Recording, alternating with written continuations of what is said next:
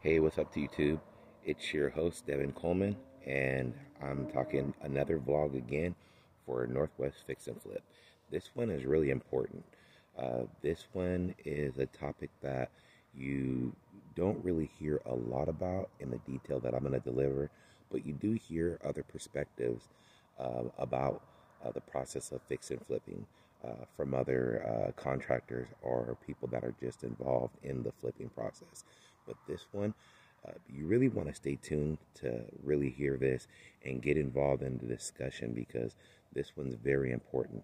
This is going to talk about the demographics of people that get involved and what you need to know before you become a flipster.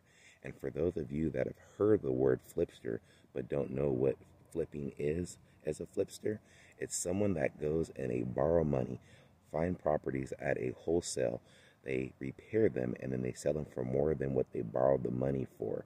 But then they got to get in and out at a short amount of time to be able to make money and do the work at a low price so that they don't have their cost overwhelm them so that they're not able to make a profit. So really stay tuned.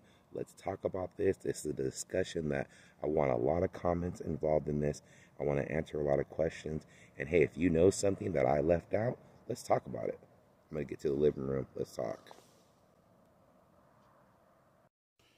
Okay, so we're down here back in inside from outside, and there's a few things I want to go and go over in this vlog. So we talked about the demographics, basically, just briefly, of the kind of people that are going to be involved in fix and flips.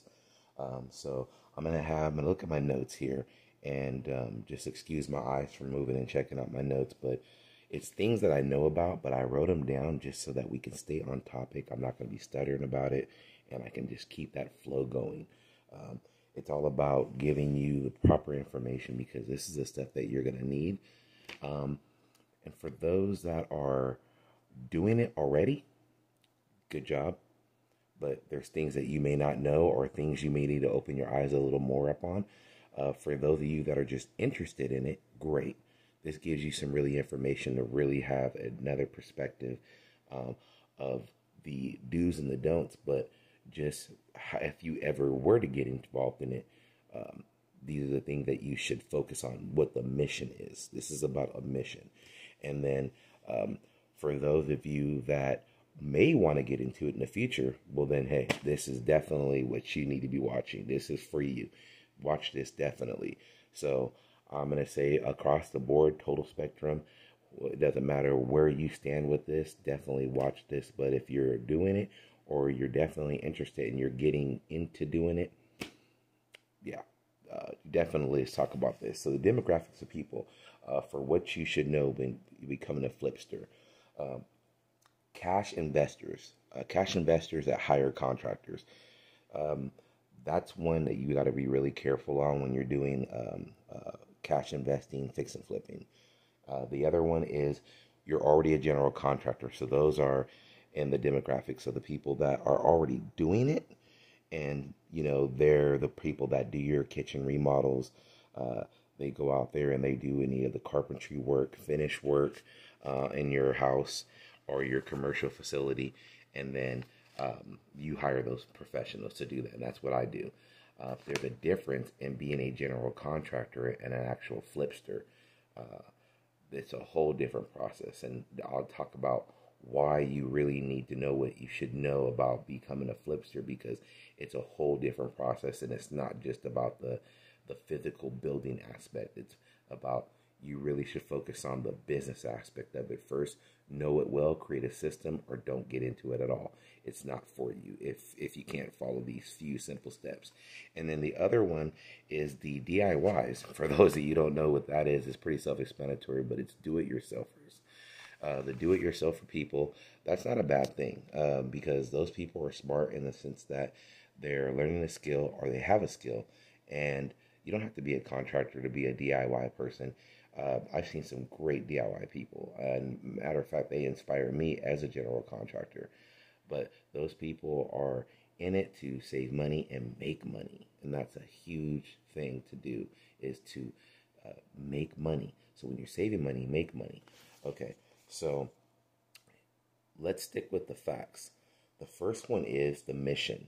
When you buy a fix and flip, um, there's two different factors in fix and flipping.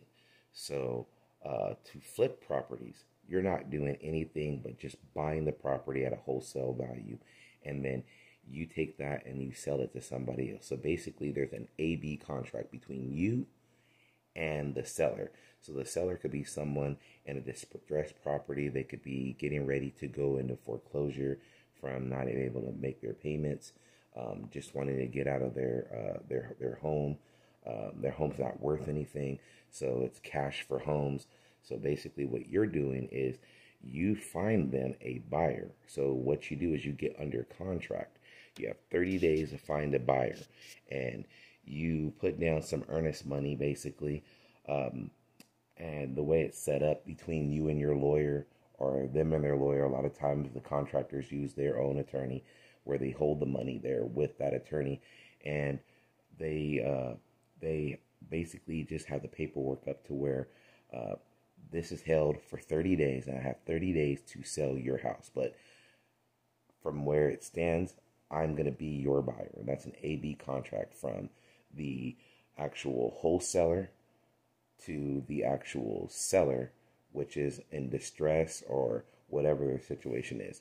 And then the wholesaler, that would be me, I would go out there, now that I'm under contract with that person that's selling their property. Let's just say they couldn't make payments and they were getting ready to go into foreclosure. That's pretty common. So I'm just throwing that out there.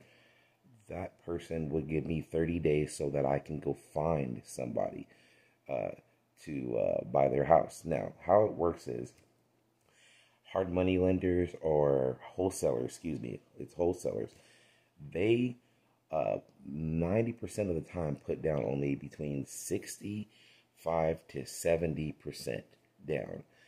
So basically, if the house was $100,000, I'm only going to buy that house for $60,000 or $65,000. So that means that there's between $35,000 to $40,000. I'm talking you down.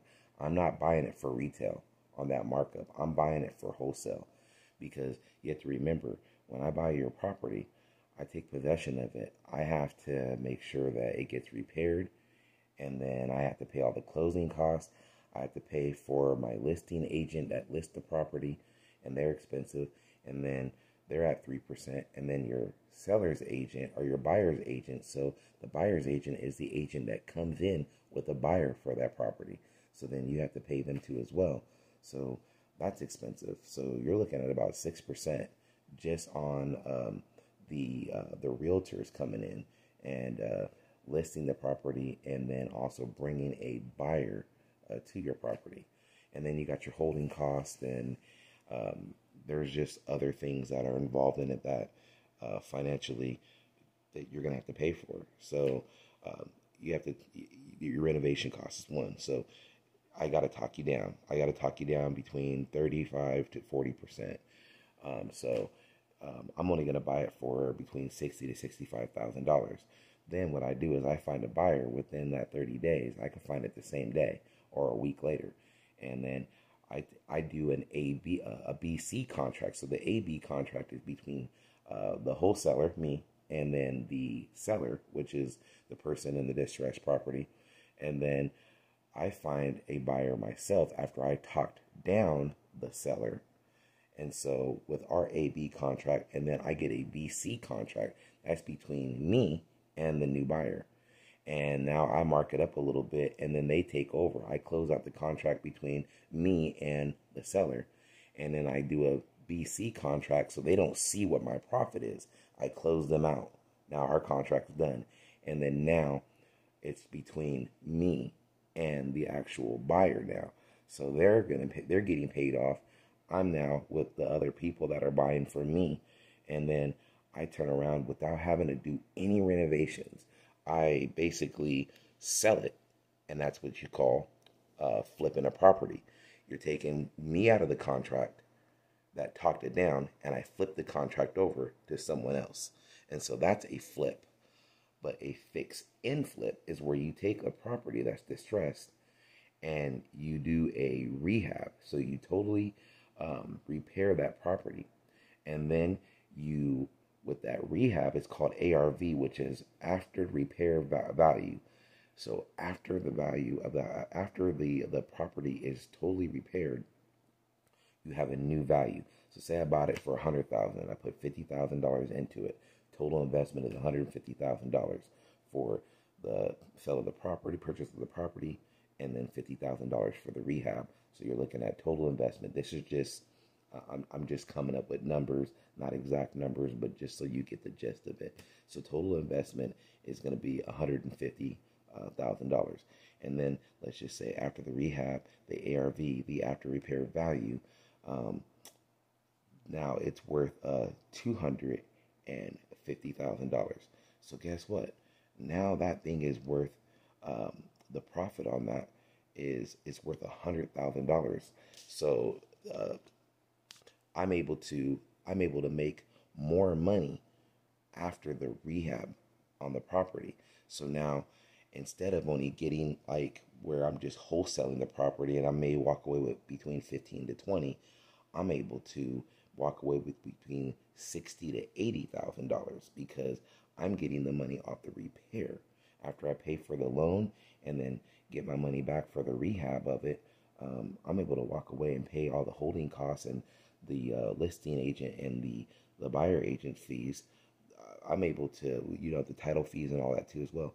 I'm able to walk away between $60,000 to $80,000 instead of $10,000 to $15,000 just flipping the house. So there's very low risk when you're flipping a house. You take it, you talk them down, and you just find a buyer, and then they put all the money involved in it. You do nothing except for just a gift of gab, basically talking to the seller and getting them out of the property. And a lot of times you're doing them a favor, and then you get out of contract with them, you get into a contract with someone else, and then they buy it, good to go. There's very low risk in that. But when you're fix and flipping, there's a lot of risk in that because you've borrowed money. And when you borrow money, the only way you can make money is that you have to get in and you have to get out. So let's talk about those things. So the mission is to buy at wholesale. You want to buy at wholesale, meaning there's no markup. You are talking the property down so that you can make the money. You're going from ground zero so that you can get as much as you can off of it. Just like the stock market. You don't buy stocks when they're high because they're already ballooned out. They're at their maximum. You buy them at a low. You buy tons of them. And then when that profit when it goes up, you sell it high. And then when you sell it high, you cash out, then you make a lot of money. So you buy low. You buy them all low. Repair with borrow money. When you repair with borrowed money, be very careful. Stick with your budget. Always remember that any type of contingencies, add those in. Just add a little bit of extra in because there's always going to be that unforeseen. Those are things that on a change order, there is a cap on a budget for a fix and flip because when you start going into your ARV, which is your aftermarket repair value, that is your profit. And when you start dipping into that, you're not making any money. If you're paying for all your front end, like your loan, your rehab, up some incidentals I forgot, and then we had to pay for this, oh, there's more, now your profit starts to shrink. So you really want to focus on that. You also have to remember you're borrowing money. If you're borrowing money for every single week that you're borrowing money, and then there's also labor, you have to add that labor up. How much does it cost for supplies and labor every day? Add that up. And then the points cost for the hard money. You could be paying thousands of dollars per week on a fix and flip. So be very careful. You want to get in and you want to get out. You don't want to be making payments on something. You want to just borrow that money, get in, not have too many mistakes, very, very, very little. Don't have any retail markup. And then you want to make sure that you maximize and get as much profit, but you want to do it quickly. And it's the only way you can make money is get in and get out. Rehabs, I wouldn't want to do them for no more than 30 to 45 days. You look at those shows, Fix and Flips, from the Home and Garden Network, and you see them kind of within a quick episode put together a house that's about between 1,500 to 2,000 square feet, and you see them from beginning to end. But in that show, what they're not showing you is that's between 30 to 45 days, sometimes even 60 days that they're doing that.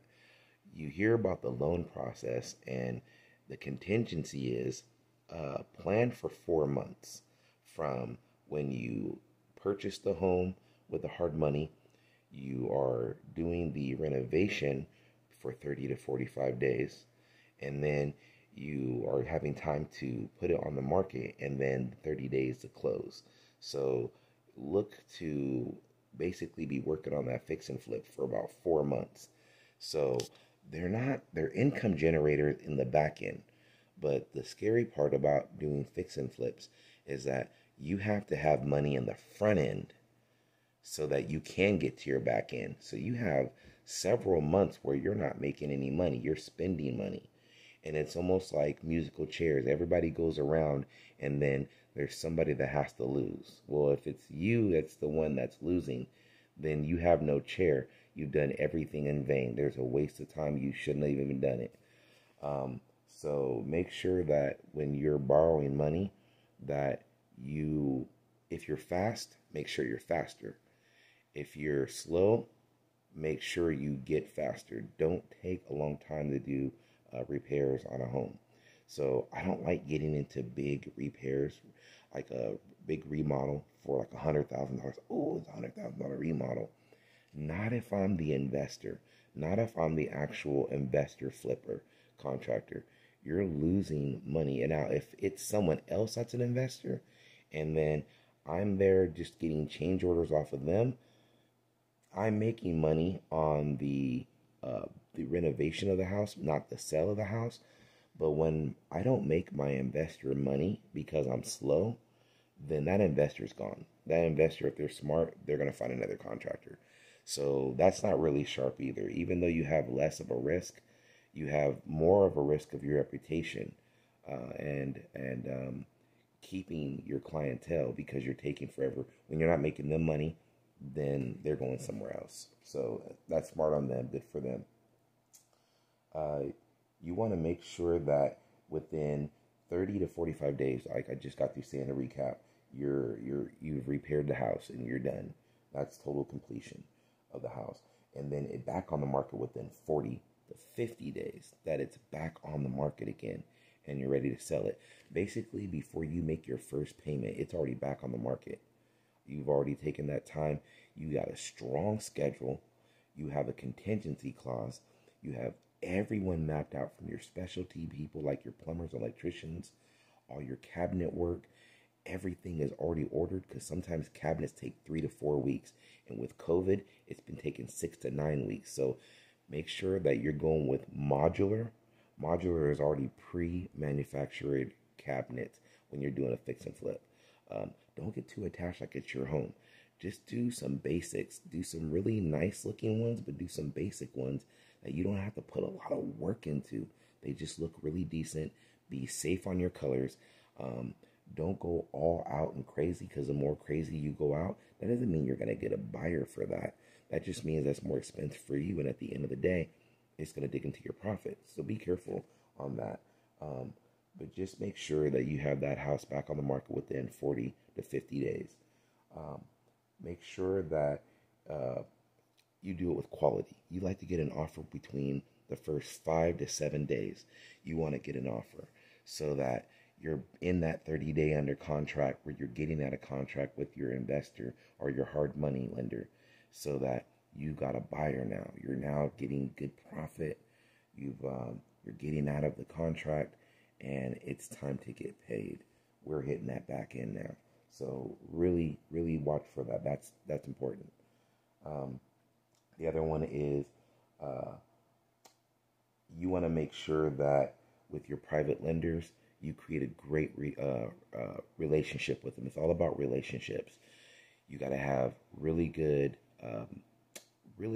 really solid reputation.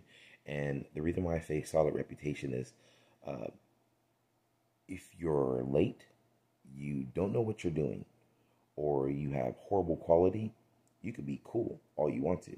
I just don't trust you. You're not someone that I want to do work with.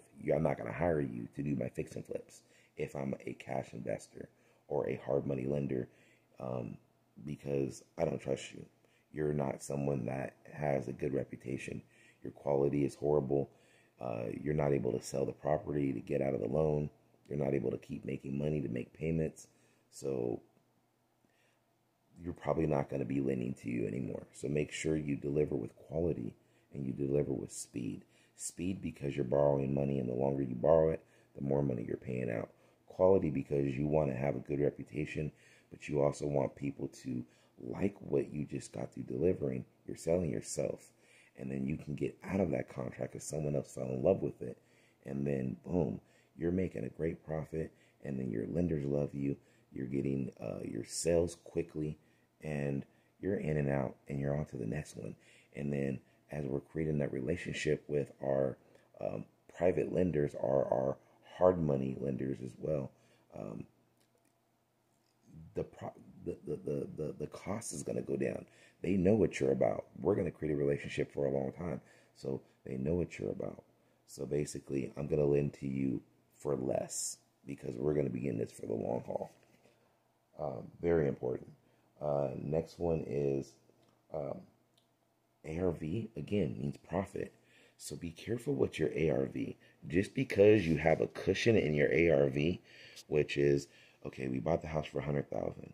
We put $50,000 into it, and now it's gonna sell for $450,000.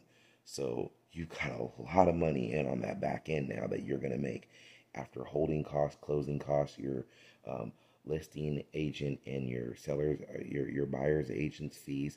You're gonna walk away with a lot of money still, maybe even $160,000. Um, that a lot of times in fix and flips that's unheard of, but that's a really good number. And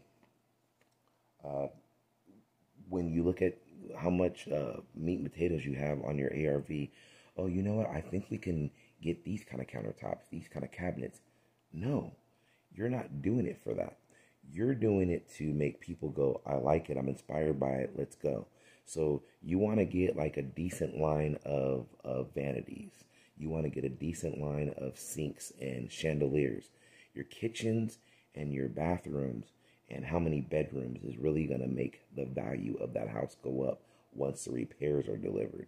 So that's what's going to sell. If you got no kitchen space, that's going to be deal breakers for a lot, because a lot of women go, I don't like the kitchen.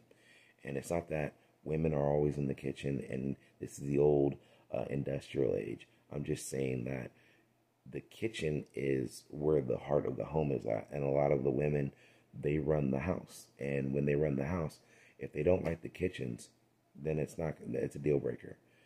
Sometimes the yard is a deal breaker. Sometimes not having enough yard is a deal breaker, or having too much work in the yard. Lots of trees, lots of bushes. You want to take a lot of the shrubs, bushes, and trees off the front of the house that have been there for the last 40, 50 years. Yeah, they're cool, they're pretty, but you want to show off that house. Anything to let people see the size of the house, the detail of the house, that house stand alone without any obstructions in the way.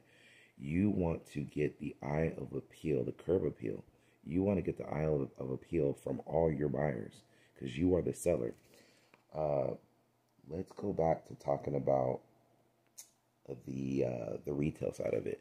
So as a general contractor, it's very important that when you're a general contractor, you know the business end of fixing and flipping. You may do great work, beautiful work, but that doesn't mean that you're a flipster, because if it takes you 6 to 8 months to and then sell that house, that's not good.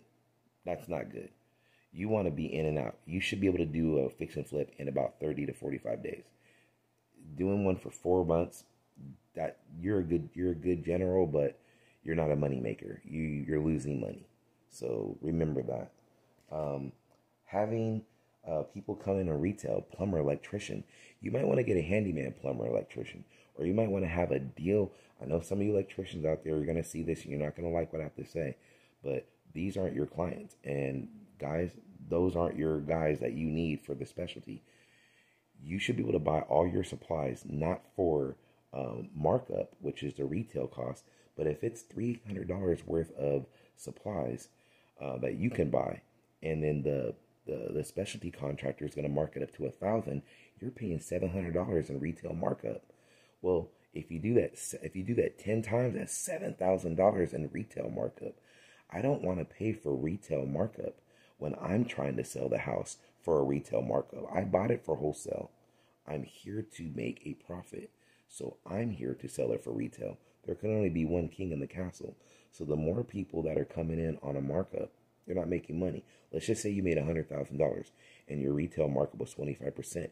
You just lost $25,000 because you're paying for somebody's overhead. You're paying for somebody's logos on their truck, their cell phone, their office space. Those are things that don't benefit you. So I like to just buy my own supplies with no markup, and then I just like to have someone come in and install it, and then give me a great rate to install it. And I'm going to use you all the time on all of my fix and flips to do my specialty work. So this is a relationship I'm creating with you. This isn't a one in and one out, unless you're just not a good person, or this isn't you just don't do good work. I'm trying to create a relationship with you. So it's very important that you watch the retail markup when you're trying to sell something you're buying it at wholesale, you're trying to repair it and sell it for a retail markup cost price for yourself. Remember, your aftermarket repair value is your profit. And having guys come in, and I'm telling you, a lot of cash investors on the home rehab network, you see them, they put in about $150,000 for a rehab, and they only made about $33,000 for their ARV profit. That's horrible. They were losing more money during the process daily than they made. And when you're losing $1,700 a day and you're only making $500 a day, you're losing 3 times the amount. You really need to watch out what you're doing. So that's why I said you need to know the business end of it. You need to know who not to hire. Don't do Craigslist. Craigslist are a bunch of guys that do gigs that a lot of them aren't as skilled as they say they are. And when you do find somebody, make sure they're reputable, have a great reputation, that they know what they're doing, have their own tools and ability to go pick up supplies as well. Only use guys that are good. Don't hire major guys, key player guys, $15 an hour to do your work in your house. Because I'll tell you right now, 25 to 30, $35 an hour, that sounds more doable because those guys actually know what they're doing. The $15 an hour guys, they don't have tools, they don't know what they're doing. And I would be offended if someone hired me at $15 an hour. So the guys that do it for $15 an hour clearly don't know what they're doing. Just because they said yes, they're desperate, but that's a telltale sign they're not skilled. So you're not going to get a quality product, and you're going to be putting a lot of money of your rehab into garbage labor. So don't do that. Be fair about the pricing. If somebody wants to get $50 an hour, then that's someone that needs to be able to get in and get out and do a great job. If they drag it out, they're slow, and they're not as good, you're not worth $50 an hour. That's what you want, but you're not worth $50 an hour. So you have to weed those guys out too as well. Stay on your guys, stay on your team. Make sure that they're taking care of it in a timely manner. Remember, 30 to 45 days, and you should be closing up. I don't take projects any longer than that. That's trouble. That's a trouble project and can go sideways quick. And because you're a general, you know, when you gotta do great work, that's great. But again, time. If it takes you a long time, do it faster. Do it with quality. DIY people, because I said cash investors. Cash investors hire people, contractors. Be faster at what you do. Know that you're borrowing money. Cash investors, make sure you're not paying a bunch of retailers. Make sure that the people that you have doing the work are people that do install, creating relationship with them, and that you're paying wholesale price because you're going to mark it up. Don't pay your electricians and plumbers top price, buy all the supplies, have them just do the install, and then keep them in the relationship. That'll save you money. And then the DIY people, the ones that do it themselves, great. Do what you can do, but do have some people do some other things, because you can't do everything yourself. That will drag out the project. Then you're doing it yourself, but you're losing money because you're taking the 4 months to do it. And when you're borrowing money, you're losing money. Remember, if you're taking a long time.